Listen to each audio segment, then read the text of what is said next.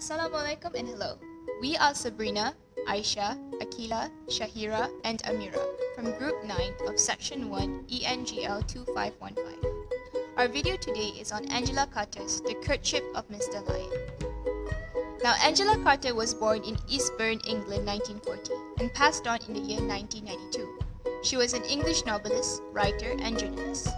Carter's narratives consistently expose and challenge the conventional gender identities and stereotypes of traditional fairy tales. One of her famous works include a compilation of short stories, The Bloody Chambers. These stories are basically her own twist to traditional fairy tales like The Little Red Riding Hood, Puss in the Boots, and finally, our focus of today, Beauty and the Beast, in this case known as The Courtship of Mr Lyon. Unlike Beauty and the Beast, we won't find Gaston, Mrs. Potts, Chip, LaFoe, Cogsworth, and so forth. Instead, Carter only introduces Beauty, her father, the Beast, and the Spaniel.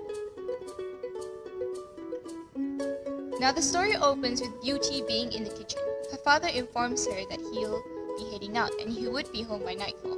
But his car breaks down and he comes by a Palladian house behind wrought iron gates. There, he is welcomed not by the host of the mansion, but instead by a King Charles spaniel. We'll also become aware of how poor he is, unable to afford even a single white rose his Beauty asked for.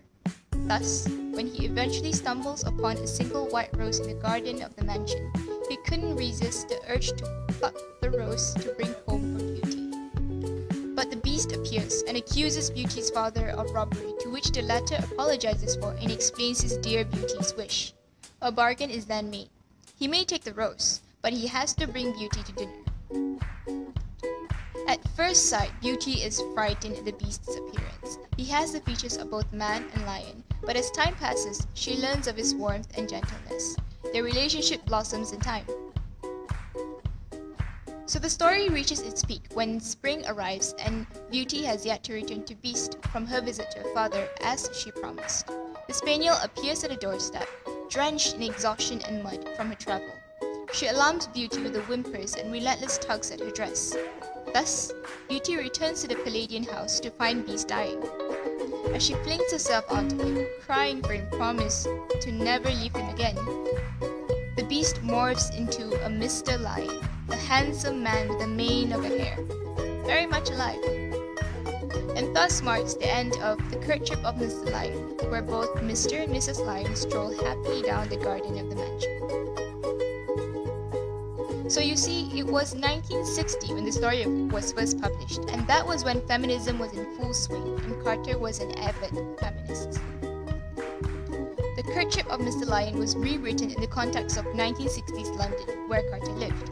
Society then regarded women as the weaker sex, incapable of independence and completely reliant on men.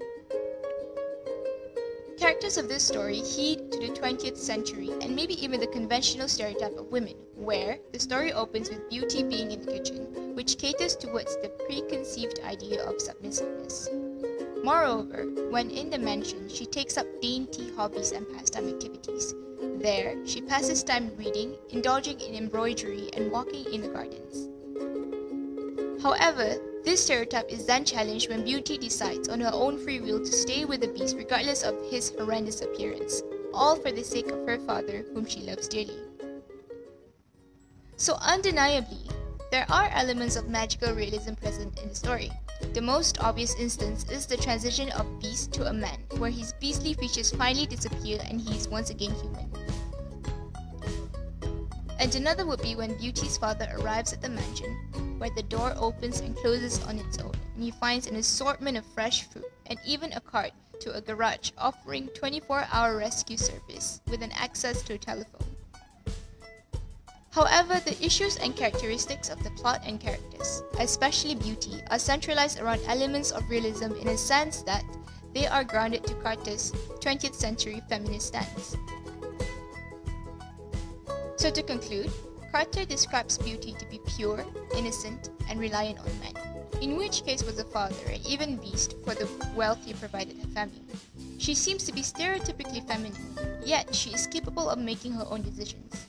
Carter plays along to the roles women are conditioned to succumb to and the objectification society imposes on them. Yet, she injects subtle contradictions to a stereotypical character.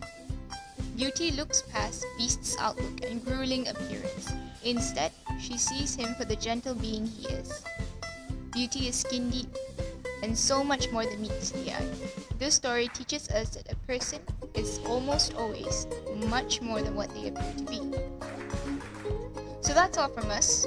We really hope you've learned a little something today. Until then, thank you very much.